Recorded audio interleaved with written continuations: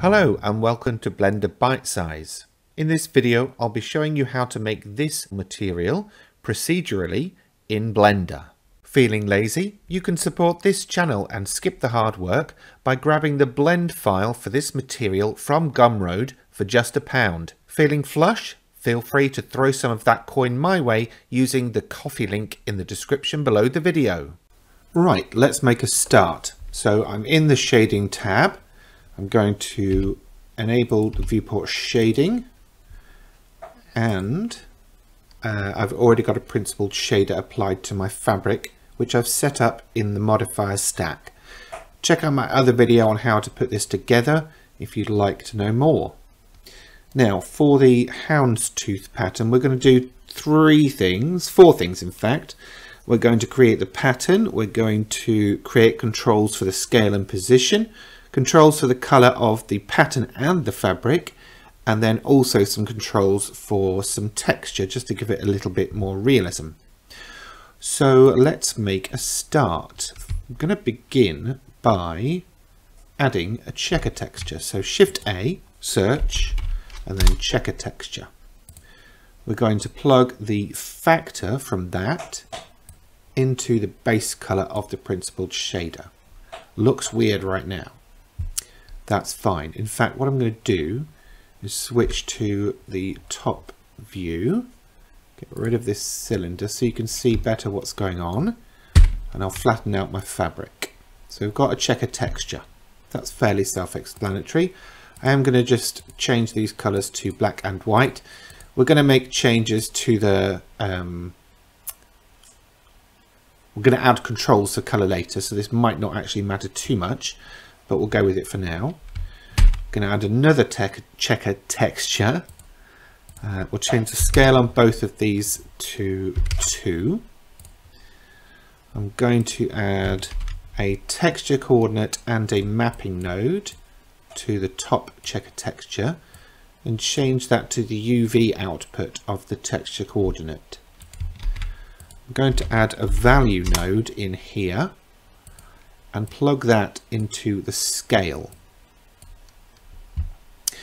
Now that's kind of messed things up right now, but that's fine. We'll come back to it in a second. I'm going to add another checker mapping node in here. In fact, I'm going to add 2.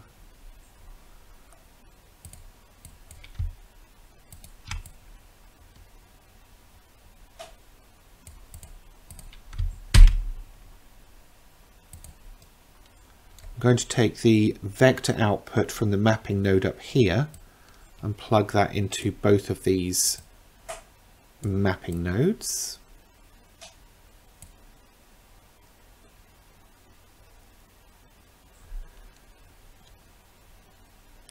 This one I'm going to plug into the bottom checker texture,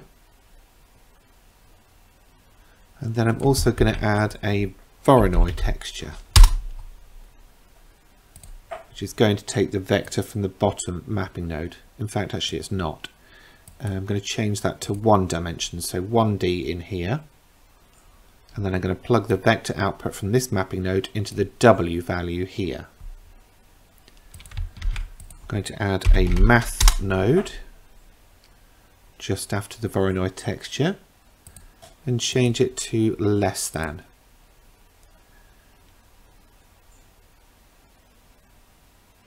Take the distance value into the value of the math node, and then we're going to mix a couple of things. The first being the 2 checker textures. Let's get rid of that viewer.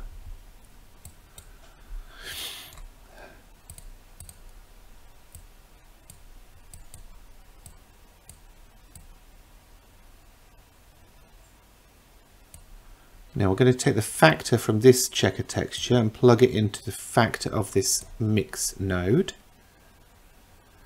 Take the factor from the top checker texture and put it into color 2. Disconnect the color from there and change this to white. We're then going to mix this math node with that mix node.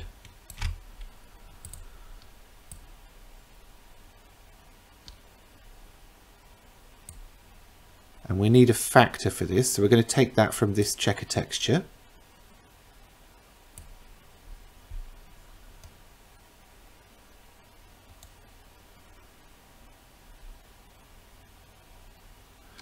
We need to invert what's coming out of here, so we'll add an invert node.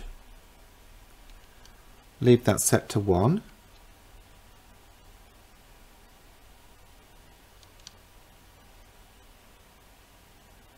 And we'll take the factor from the second checker texture to create the factor on this inversion.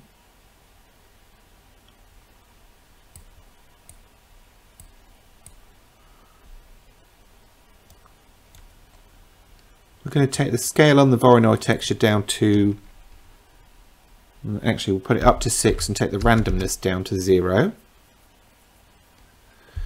And we need something going on here. So because we've got a 0 value, nothing's happening over here. So we're going to put, let's say 50. Oops, no. 10. Then you can see. So we've got lots of squares going on here.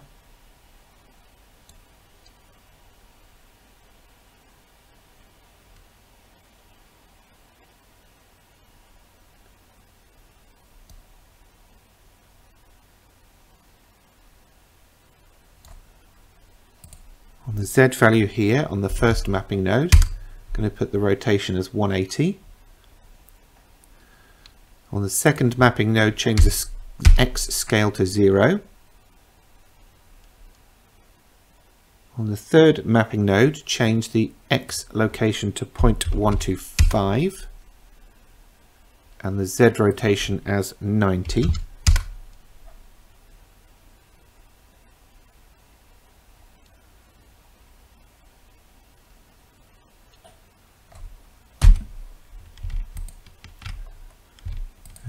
Let's see what's going on. So we have got UV output,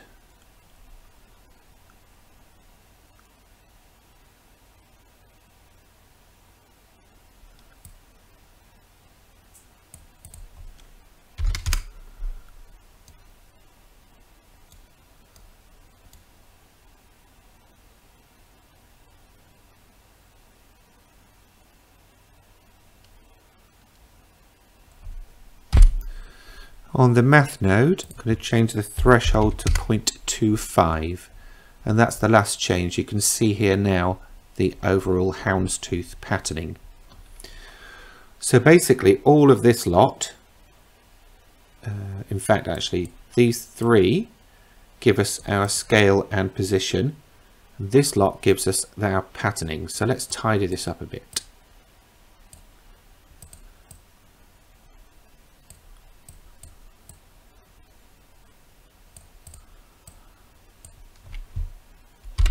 I'm using the node wrangler to give myself a frame.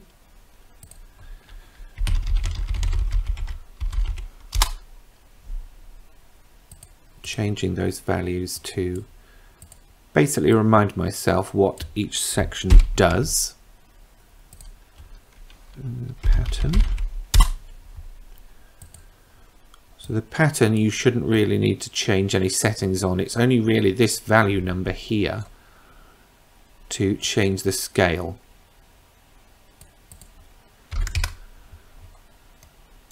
Right. Now we've got the pattern, let's deal with the colour. So we're going to add a colour ramp here and set the colour interpolation mode to constant. And basically this colour on the right is going to be the background colour, and this colour on the left will be the pattern colour. So as you can see, I can change both the houndstooth colour and the background colour. Ooh. Yeesh, that's not easy on the eyes, is it?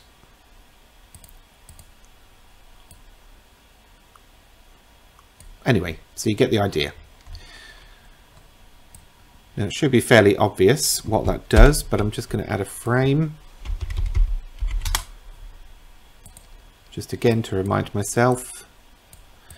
And then just for a bit of realism, I'm going to add some random texture. So let's grab ourselves a noise texture, a color ramp, and a bump node.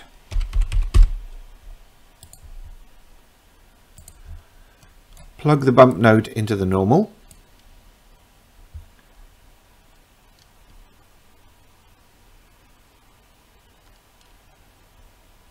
Let's decrease the strength and the distance to 0.1. Leave the color ramp as it is, but plug that into the height of the bump node. Take the factor from the noise texture into the color ramp. Change the scale and the detail to 15 and the roughness to 1. Leave the distortion as 0. And then we're going to use the same UV output from the texture coordinate into the vector of the noise texture.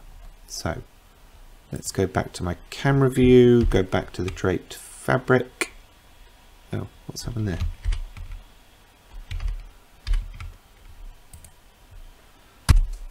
Turns out I forgot to bake. So remember always to go into your cloth settings and bake it in the cache. That helps a lot. There we go. So there's our houndstooth so far. In fact, I'm going to change those colours back so it makes more sense.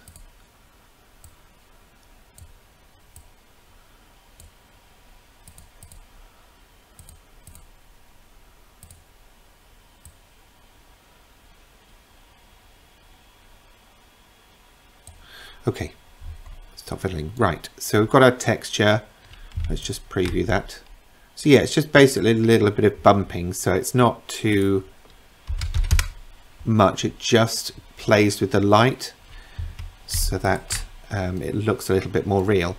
Now on that basis, we do need to make some changes in the principled shader, and that is to drop the specular to 0.1, the tint to 0.5, roughness to 0.85.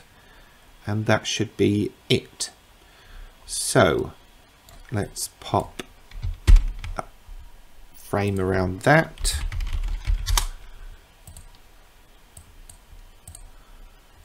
And that is our shader done.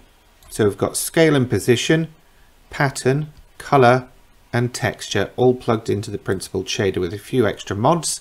And that gives us our houndstooth. And basically, like I say, apart from the color and the value, there's very little else to change. So if we just increase this a bit, you can see how that kind of reduces the scale. So let's send that to render and see what we get.